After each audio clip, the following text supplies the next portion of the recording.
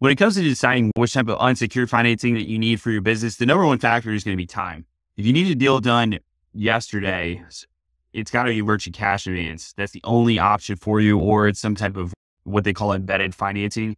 So if you're a seller on Amazon or Shopify or one of those online retail sellers that has a platform where you can, obviously, if you sell your merchandise, eBay is another one.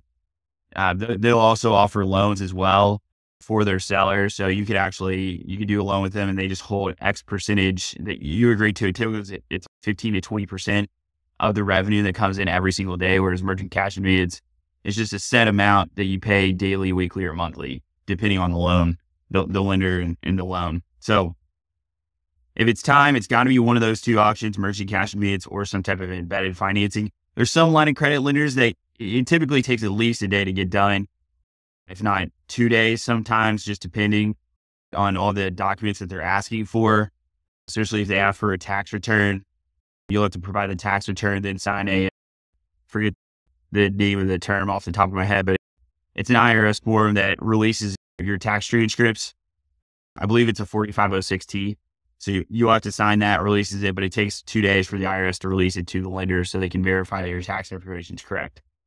So if they ask for a tax return, that's why it takes a couple of days.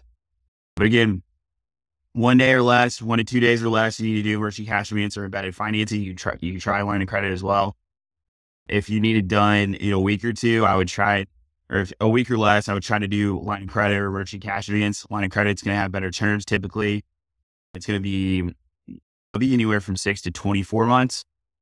As far as the payback, typically the interest rates are better too, but they're pretty comparable to if you get good offers from the best merchant cash advance lenders as well.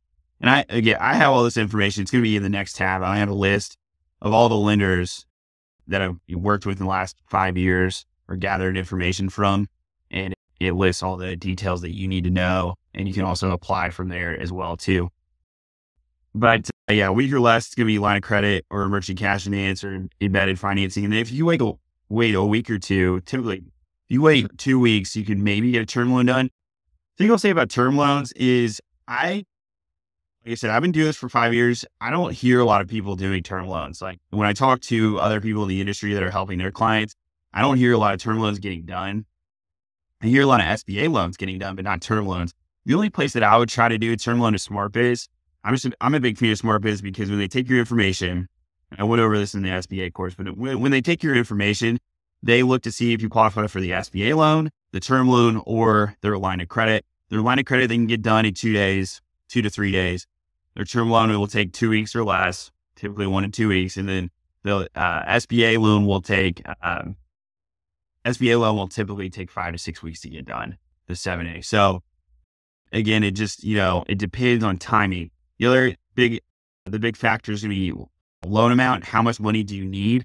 If you need more than $500,000, then SmartBiz is not going to be a good option for you. You're going to have to check with it. It's got to be merchant cash advance or an SBA loan through NewTek, or maybe you're another SBA lender or bank out there.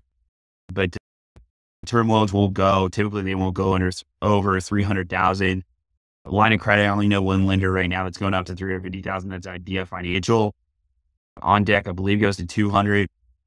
Headway Capital, I believe, only goes up to 100,000. With the past year, we're recording this at the end of 2024. In the past year to 2 years, a lot of lenders have tightened their restrictions on lending, their parameters on lending. So the dollar amounts have also gone down. So hopefully those go back up in the next year as the economy gets better. But again, time is going to be your number one factor. Then it's loan amount. And then from there, maybe you're looking at different interest rates and things like that and the payment types. But like I said, I'll have all of that labeled out by interest rate, by term loan. I'm sorry, by the term, by the amount that you can qualify for, the credit score that's needed. These all come into factors. And there's hundreds of lenders out there. So that's why I provide all this information for you all, just so you can give yourself the best decision